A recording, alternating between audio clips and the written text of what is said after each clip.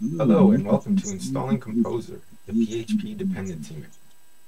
Now, when you start a PHP project, it will begin with Composer, specifically composer.json. Any Drupal or Laravel project you start will have a composer.json in it, and the require portion or key contains all the project dependencies. The version of PHP you have to run, all the packages it's going to pull from GitHub. The required dev are more for building and don't really have anything to do with running the project. One difference with this particular composer.json is the type. Because Composer is a library, that will differ from yours. Yours will say package. Or there's a couple others, I'm not really sure what they are, I've never used them.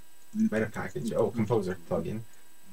Composer itself has a plugin ecosystem. It's mind-boggling, really.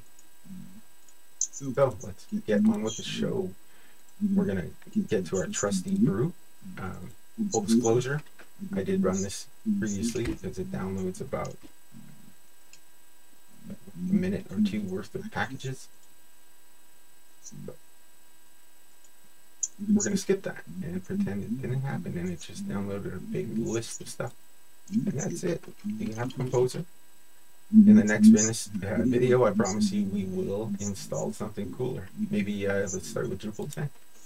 See you next time.